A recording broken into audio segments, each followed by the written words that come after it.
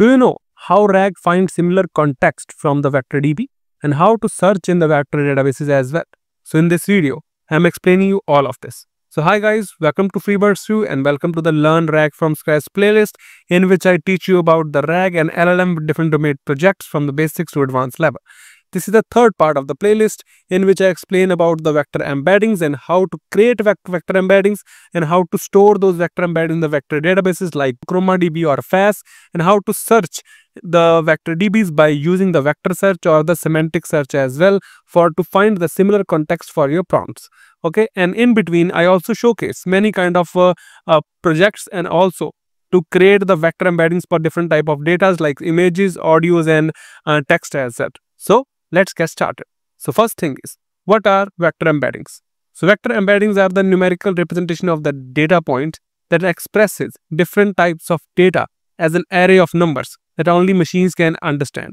Okay, so we convert the images, text or audio into the numerical representations that machines can understand and also process as well. So in the embedding space, the synonyms or the similar kind of words like king or man, queen or girl tend to appear in similar context because they are the kind of similar words as well and end up having a more similar embeddings. It's not always identical, but it is kind of similar as well.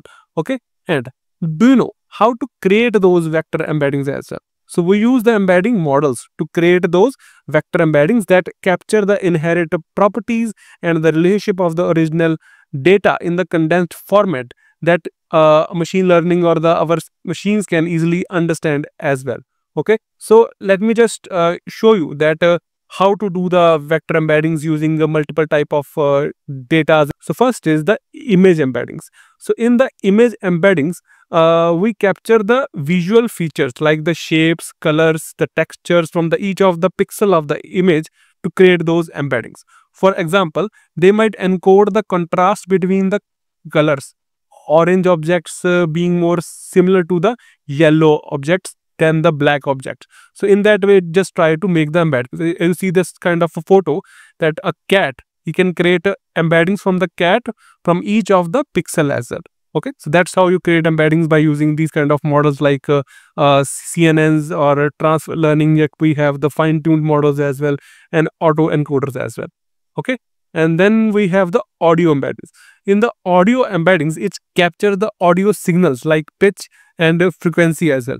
Okay, for example, they could encode the sound of the piano or the guitar to have a distinct numerical representation reflecting the acoustic features of each sound and enabling the differentiations as well on base of the amplitude or the pitch as well.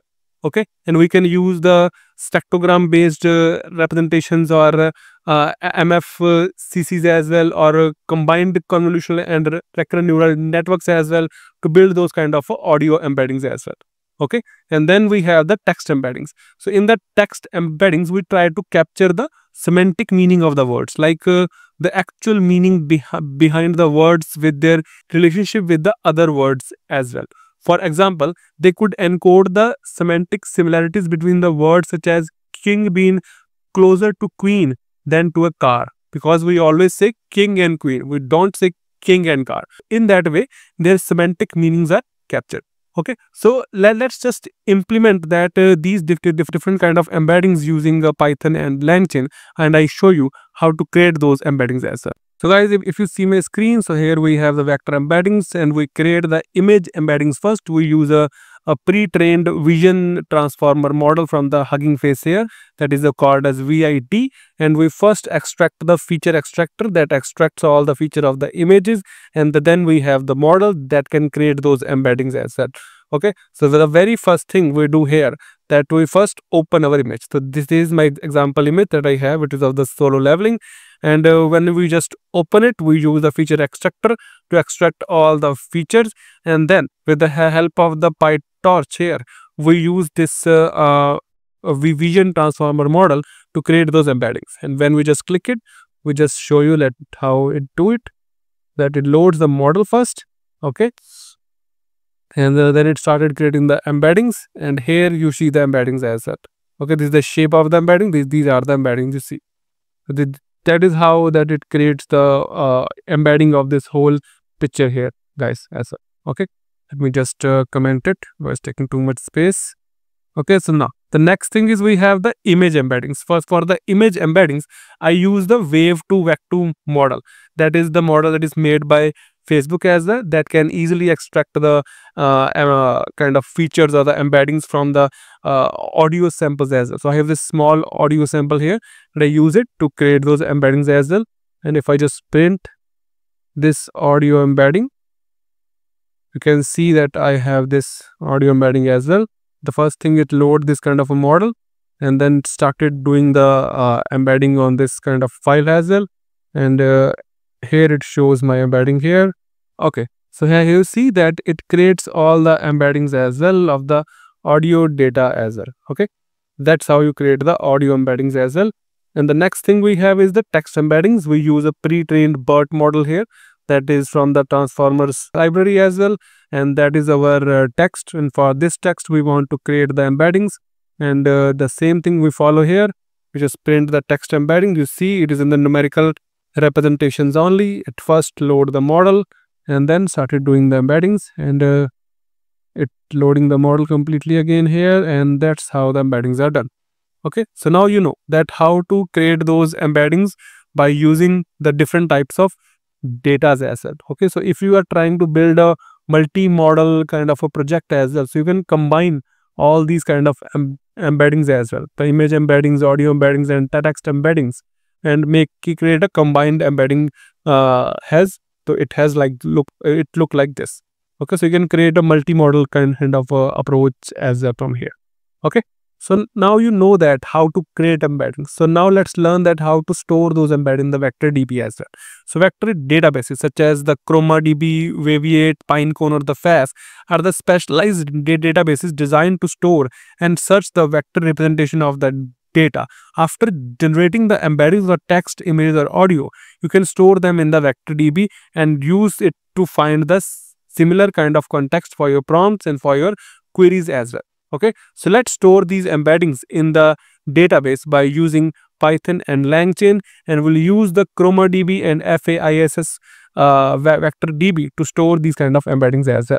Okay, guys, so here is the code, guys, that we have to use the ChromaDB first, and these are the steps. We generate embeddings and initialize the DB, insert data, and then query. Okay, so first we use the ChromaDB. So I just load the ChromaDB from the LangChain library along with the Hugging Face embeddings as well. I just initialize my ChromaDB here. This is my simple sample data here as well, and I add all the documents into my ChromaDB here as well. So it's just a simple command, that add documents command is here. It can add all these kind of documents into your ChromaDB as well.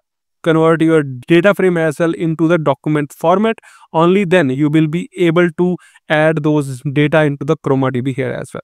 And when you want to search anything, you just do the similarity search kind of a function here, and it will return you to the context and the result as well.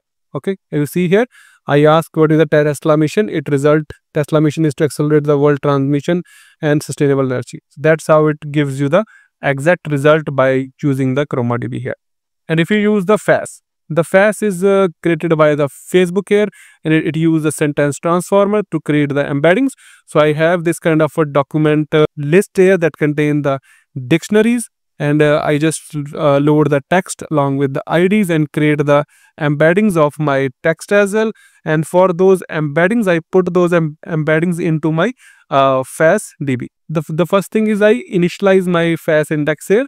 To initialize FAISS index, the first thing is I need to know about the dimensions of the embeddings and also set the index of the FAISS as well. I use the L2 distance matrix that will be able to measure the similar kind of embeddings in the VectorDB, so that whenever I just query just like this, so it will be able to find the similar kind of context in the VectorDB by using the L2 distance matrix. Then I add all my embeddings into the FAISSDB by using the add function here.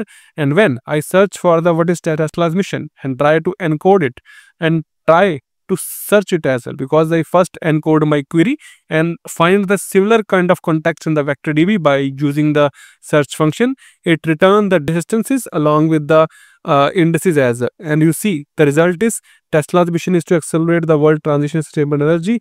This has the least distance as well. So that means it is the closest to our query. So that is the perfect response for our query as well. It has the larger kind of distance. So that might be not be our correct answer as well.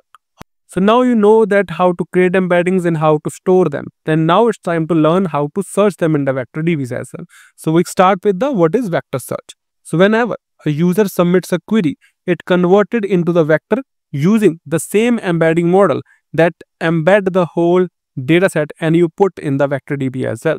Okay, and we use the algorithms like approximate nearest neighbors or the cosine similarity, Euclidean distance, L2 distance to find the similar vectors to the query vector we have. Okay, and there is another term as well that is also called as semantic search as well. So the semantic search is a technique that goes beyond the vector search or the keyword matching search to understand the query meaning along with the context. So it uses the transformers or the large language model to interpret the query and the data intent and the context to understand the semantic behind the query, and it enables the system to get the results based on the meaning, not only on the just exact words. Okay, so let me just show you the complete difference between the semantic search and the vector search as well. So if you just see this, that we have the semantic search that focuses on understanding the intent and the meaning, and the vector search, it is totally based on the vector similarity, that is word to word similarity as well. And we have that technology that the semantic search use the large language models or the like embedding models as well, but the vector search uses the simple similarity measures only, like a cosine similarity, Euclidean distance, L2 distance as well. Okay, and we have the semantic search that requires advanced NLP and the training models, but a vector search can be work in a very much simpler way as well. Okay, so let me just show you that in Python code, that how these two are completely different, and we created two different kind of projects as well on the movie data set here. So here we have the vector search versus semantic search as well. The vector search, it searches and converts the query to embedding using the same vectorization model as the database. And then we have the vector search that use the sentence transformers to do the embedding generations as well. And in the semantic search that use the large language model, it does not use any kind of vectorization model or the sentence transfer model. It uses the large language model to understand and reformulate the queries, and it uses the models like GPT as well to understand the semantic meaning, the context behind the query as well. It does not go from the word to word matching as well, it goes from the intent or the context matching as well. Okay, so let's just build a project on the vector search for a movie database here. So we create a vector based system from a movie database. We use the LangChain, ChromaDB, and let's try to build a project. I just see here, this is a like small example. That's how we just segregate everything based on the embeddings as well. Okay, so first thing is to ingest the movie data. So we have just small data here as well. The second thing is to create the this data into the document format so that we can store it into the ChromaDB. As I just told you above as well, when we are like storing that data into the VectorDB, that the data should be in the document format. And after doing it, we just try to load the sentence transformer to create the embeddings, and then we just add our all the documents into it along with the embedding model as well. So that's how we create a vector store. And now we have the vector store with this kind of data along with its embeddings. Now if we have a vector query, so we just search by vector search, it choose the similarity search. It can be anything like cosine similarity, L2 distance, Euclidean distance as well. Okay, it just works by that. Okay, so if I just write a query, a story about dreams and reality, so in that way just choose the vector search. And the second query is a thrilling space adventure. So in that way I want to get the response based on these two queries. The first thing is I get the Inception and the Interstellar, that is about the dreams and reality. You see the the response is not quite good, because dreams and reality can only be happen in the inception but not in the interstellar. Okay, so that's why this vector search, because it is only based on the words, it does not capture the semantic meaning. Okay, and if we talk about the thrilling space adventure, then it is only the interstellar, not the inception. Okay, so that's how the vector search works, because it works by the similarity search. Okay, now let's work on the semantic search. So we have the same kind of data here as well.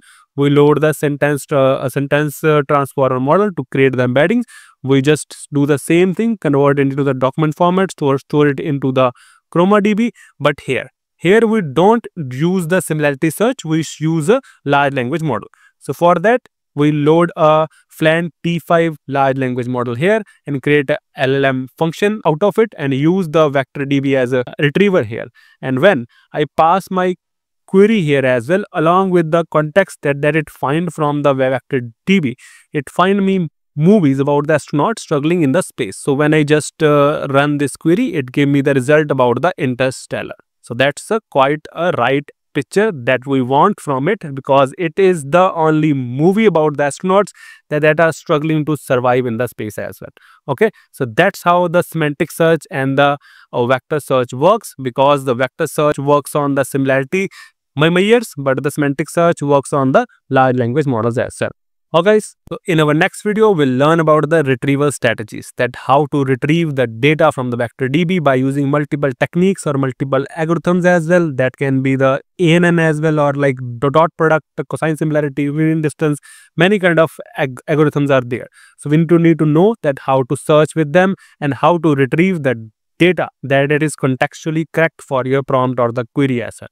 Okay guys, and if you want to know more about the prompt engineering, generative AI, data science, or machine learning, you can watch my videos on YouTube and also read my blogs on Medium. We'll meet in our next video. Thank you so much.